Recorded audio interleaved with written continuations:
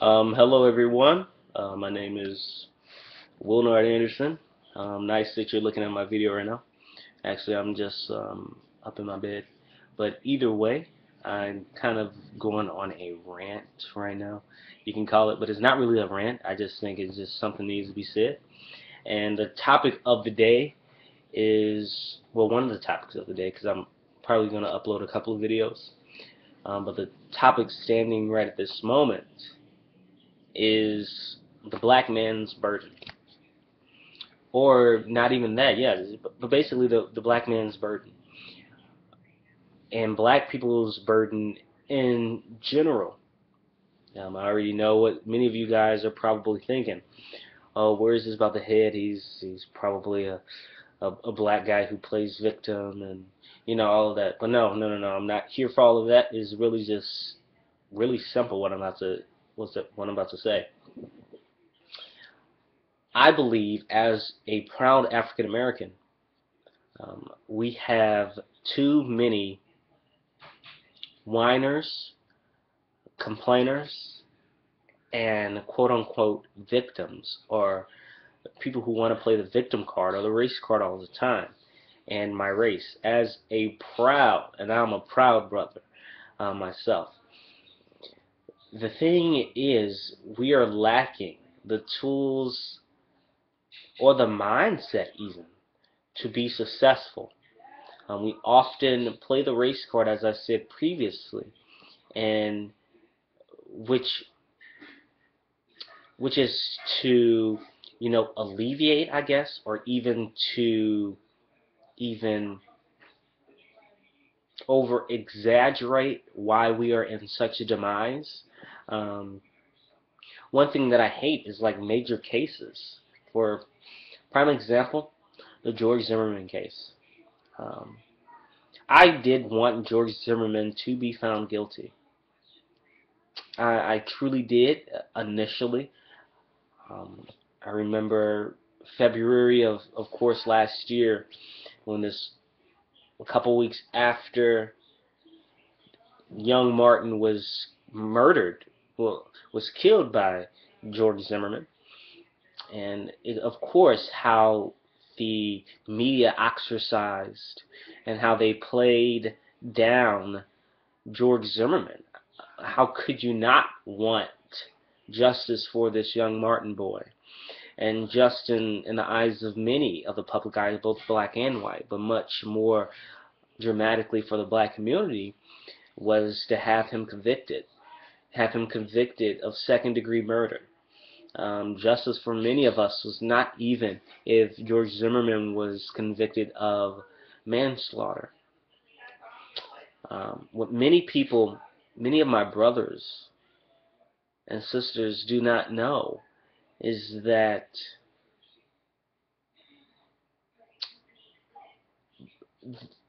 the case itself was not even going to go public. The reason why it then went to trial, little do many people know, is because of the NAACP calling for justice for young Trayvon Martin. Of course, you have Reverend Jackson, walking, holding up banners for this young boy, Reverend Al Sharpton. So you have all of these big people with large commodities coming in, stressing how it would be very injustice, or there is no justice for this young boy. This child does not get taken to trial. So the governor of Florida had a very audacious move. He made a very audacious move in which given it to the um, state attorney general, and she believed that there was enough evidence to convict Mr. Zimmerman of, second-degree murder. He had ill will intent. He profiled, etc. Long story short, this case would not have gone on trial without those big names. There simply was not any evidence or any substantial evidence to convict Mr. George Zimmerman. If I was on the jury that day, sadly, I must say that I too would have agreed and said not guilty. What people misunderstand is that just because George Zimmerman was found not guilty, it does not mean that he is innocent. There is nothing on that paper that says, or when the verdict was read, we the jury find George Zimmerman innocent. That would have been something in its right, much more dramatic. But this is not the case. He was not found innocent. He was simply not found guilty. Also, the lack of oh, the dogs are starting to bark, about to piss me off. But also the lack of the knowledge of the justice system that many of us Americans have. I saw many people post on Facebook and Twitter like they need a retrial, etc. It's something called double jeopardy, people. That's not going to happen. Literally, once the jury read their verdict and the judge gave out, said, you know, you're free to go home, he could have yelled out right then, I killed that nigger. Yes, I did. In cold blood, and I got away with it. The worst thing that he would have had come to him is probably someone trying to kill him out on the street, or, you know, civil lawsuits, which are in action now towards him. So that could have gone, of course, civil lawsuits. But anything else, I mean, about the case and the murder, I mean, is gone. Just suppose that to Emmett Till, and you see how the two Caucasians got off. I mean, after committing. If anything, if you want to talk about anything double jeopardy, that would have been the time to have gotten rid of it. But no, it's not going anywhere. And our system works. Is it perfect? No. But it is the best in the world. And going back to the black man's burden, because of how I'm going to tie all this in, I'm just tired of seeing my black brothers and my black sisters. We need to come together and conform on a much higher level.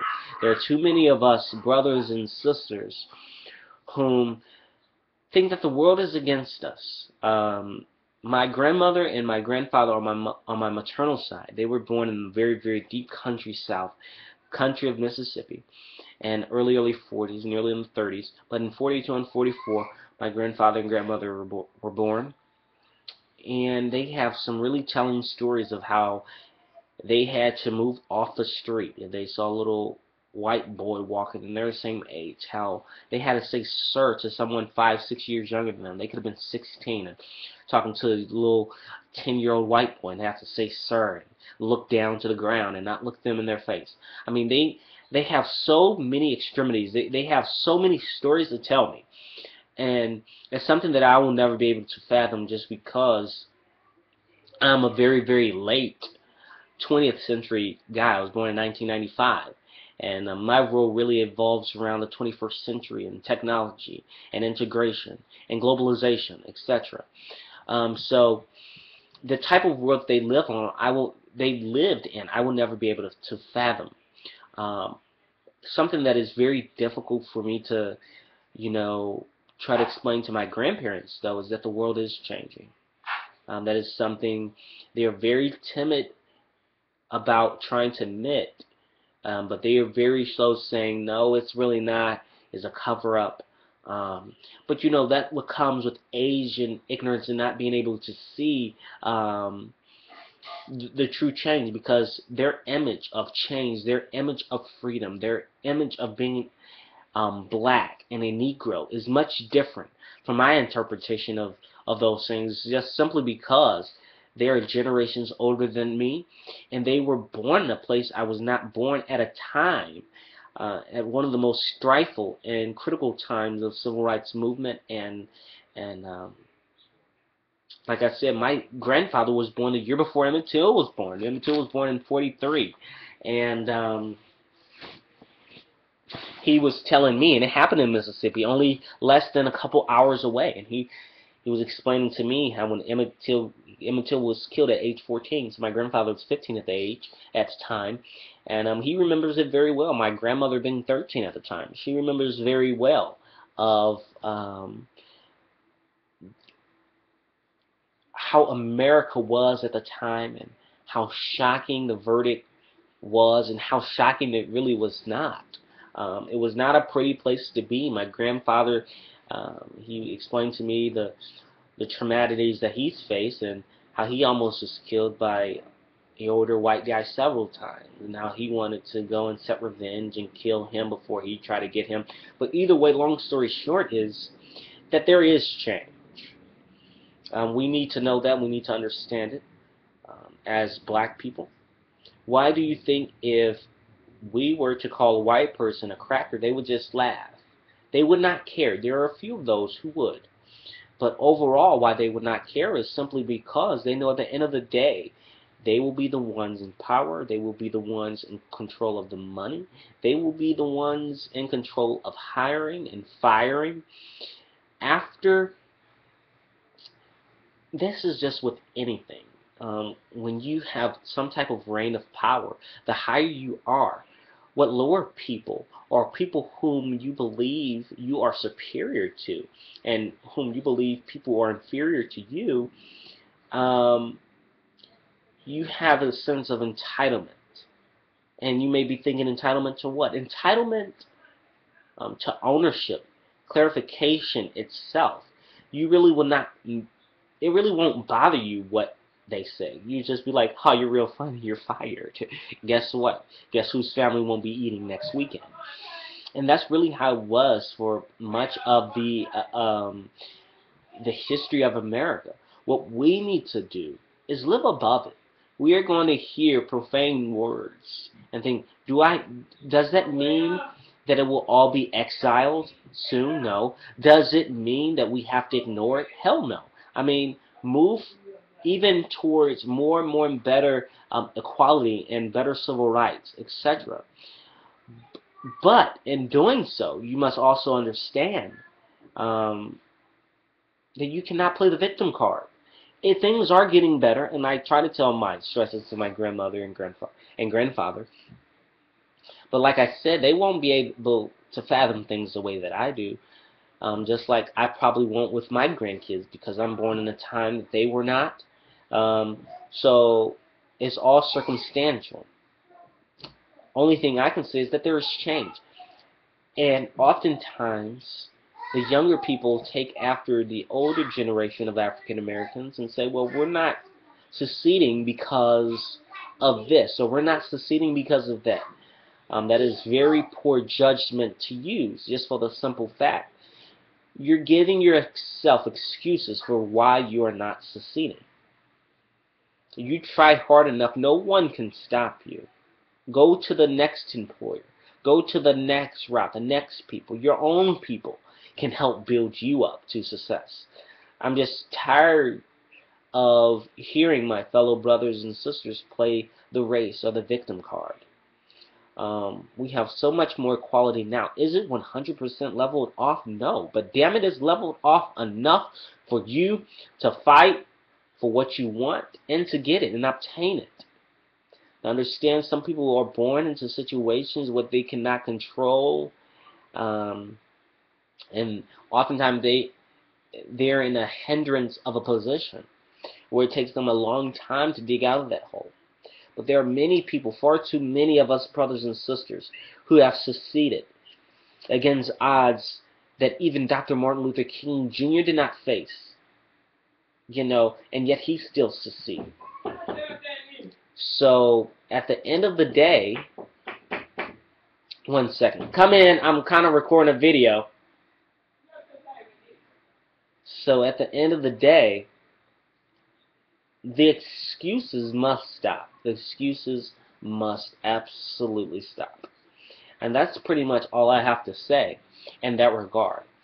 Is the moment that we as a people, we as a black people, begin to recognize our worth,